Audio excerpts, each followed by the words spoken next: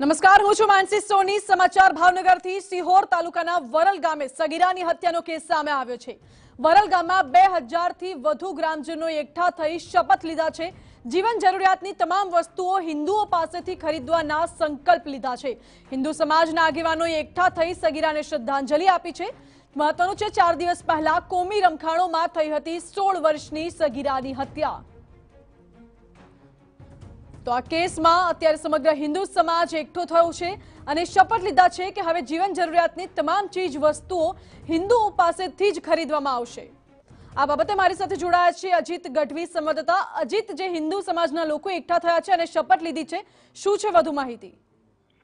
मानसी, भावनगर जिल्लाना सिहोर तालुकाना वरल गामे 2 દિવસ પહેલા એક ઘટના બની હતી। એક ટાવરની લીઝને લઈને બે કોમ વચ્ચે બહુ મોટી માથામણ થઈ ગઈ હતી, જેની અંદર એક સગીરાનું, રાધિકા બારિયા નામની એક સગીરાનું મોત થયું હતું।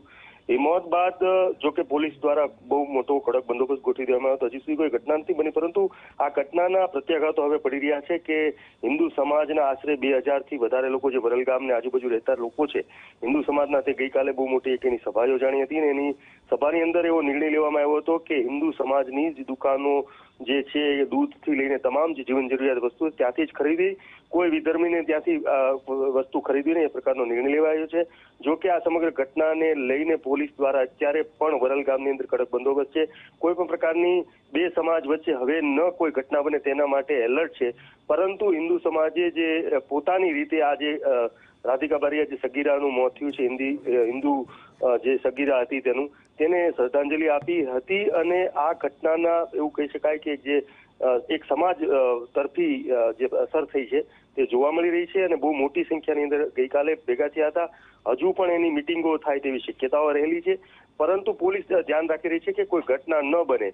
પરંતુ હિન્દુ સમાજ એકઠો થઈ અને પોતાની રીતે નિર્ણય લઈ રહ્યો છે કે જે જીવન જરૂરિયાત વસ્તુ હોય કે પોતાના લોકો જે હિન્દુ સમાજના લોકો હોય તેને દુકાનદાર હોય, વેપારી હોય, તેને ડેવલપ કરવા માટે ત્યાંથી ખરીદી કરી તેને પ્રોત્સાહન આપવું। આ પ્રકારના જે માનસિક વિકૃતિ ધરાવતા હોય સમાજો વચ્ચે બે, એવા લોકોને પ્રોત્સાહન ન આપવું એવું છે। જો કે પોલીસે આ સમગ્ર ઘટનાની અંદર 6 આરોપીને જે ગુનેગાર છે, જેના પર આરોપ નાખવામાં આવ્યો છે, સાબિત થયું છે કે આ લોકો હતા, તે તમામ લોકોની ધરપકડ કરી લીધી છે, આગળની કાર્યવાહી કરી છે। પરંતુ અત્યારે હિન્દુ સમાજ દ્વારા આ પ્રકારની એવું કહી શકાય કે સંગઠનો જુદા જુદા છે, તેના દ્વારા આ પ્રકારની કામગીરી અને આ પ્રકારની સભાઓ અને મિટિંગો યોજાઈ રહી છે। જી અજીત, આભાર આપનો સમગ્ર માહિતી માટે। આપને જણાવીએ કે વરલ ગામે 4 દિવસ અગાઉ કોમી રમખાણોમાં એક સગીરાની હત્યા થઈ, સગીરાનું મૃત્યુ થયું હતું।